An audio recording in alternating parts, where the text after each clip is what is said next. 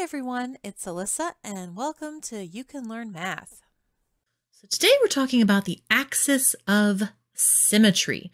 Now when we say axis of symmetry, this is almost, I don't know, it has sort of an epic name to it, like expect to have some sort of rock band named Axis of Symmetry.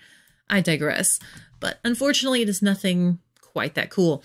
What it is instead is when we're talking about a parabola, which either looks something like that or that is our general shape of a parabola. And we are referring to a straight line that if we draw it, that sounded strange.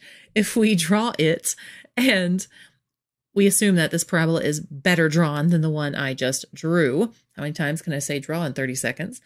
That if we drew a line straight down the middle of it, that it would perfectly cut this in half. So that's our idea. We want this to split this parabola into two symmetrical, hey, axis of symmetry, we have a title, two symmetrical sides of this parabola. Now, usually when we find an axis of symmetry, we're not starting with this picture. I think having a graph, having the picture of the parabola is important to let you see what's going on, but most likely they're going to give you an equation instead. So here's our first example. I'm going to start with x squared plus 3x minus 4 equals y. Now, if I were to graph this, it's going to look something like this. And I am certainly not drawing it to scale. That's really poor. Let me give it one more shot. Oh, wow. That's just sad. Let's see if I can do it this way. Oh, that's pathetic. That is, I apologize to everyone's eyes who are assaulted by that sorry excuse for a parabola. We'll pretend that didn't just happen and that it is a beautiful parabola you see there in front of you. Now, if I was asked to find the axis of symmetry, where is this line? First off, what formula or what format is this axis of symmetry going to be in? Well, I keep showing you this vertical line here. That is a big, big clue. It is going to be a vertical line. Always. For a parabola, a function parabola, axis of symmetry, it's always going to be a vertical line. And vertical lines always have the formula of x equals and a number. Nothing else to them. X equals a number. And that's our vertical line. Now, the formula you're going to see in your math book looks like this. X equals negative b over 2a. And if you just looked at that b and a and went, wait a minute, b and a, where is that coming from? I don't see any b's and a's. That is completely understandable reaction. Now, if in your math class you've already seen the quadratic formula, this is where this comes back into play. If you haven't seen it yet, it just depends on your math book and your teacher. I'm going to go over it just to make sure we're all on the same page.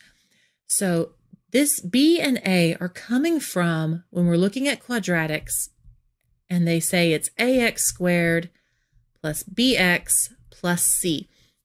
So what they're meaning here is the constant or number that's in front of the x squared is also called a. The constant or number that's attached to the x is also called b. And the number that's off hanging by itself is called c. Now, there might not be a bx or a c in your equation if it's a quadratic. There will always be an x squared.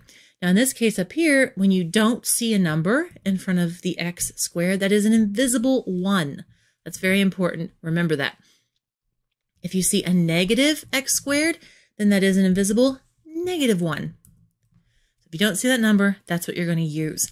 So let's use this equation, x equals negative b over 2a, and let's find our b and a from in this quadratic.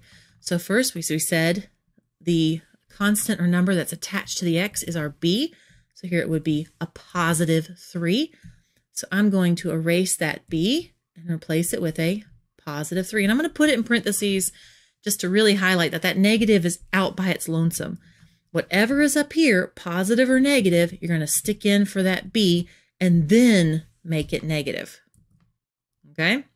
That's key. Don't fall into the trap of, say, if this were a -3 and going, oh, so negative b over 2a, and I've got a -3, so on top I'm going to have a -3. No, no, no, no, that's not what we want.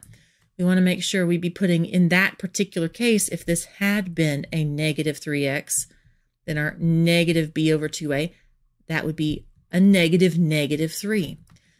That can be a little confusing sometimes, which is why I will put these little parentheses to remind us that that negative is outside and separate from the b. Then on bottom, I have 2 times a. A, as I said, is the invisible 1. So 2 times 1. All right, so -3 on top and 2 times 1, or 2 on the bottom. My axis of symmetry is x equals -3/2, and that almost looks like a v, but that's supposed to be an x. So x equals -3/2, or -1.5, which means it should be somewhere right around, pretty close. That's not exact, but pretty close to there. And hey, my parabola, when it has that axis of symmetry, almost looks half decent. Almost. Who am I kidding? It looks bad. So again, -b over 2a. And you're not always going to have that graph. In fact, it's really unlikely that you're going to have a graph. That's really just, I would like to show you what the axis means. It's far, far more likely that you're just going to be given an equation and have them ask you, what is the axis of symmetry? There's just a couple of things I want you to be on the lookout for. I'm going to show them to you real quick. So here's our first one. Let's say I had 3x squared minus 5x plus 7. And again, our formula is x equals -b over 2a. So what is my b? It is -5. That negative goes with it. This is key. So down here, that negative that's here, that's part of that equation. I mentioned it before. I'm saying it again. This negative that's up here is attached to that 5. So all that comes down. On the bottom, 2 times a. My a is this 3. So it's 2 times 3. -5 on top is 5. 2 times 3 is 6.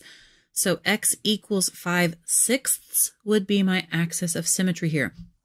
Be so careful with that negative. It's more like the opposite of b. That may help to remember. The opposite of b. So this is a -5. My final answer is going to be a +5.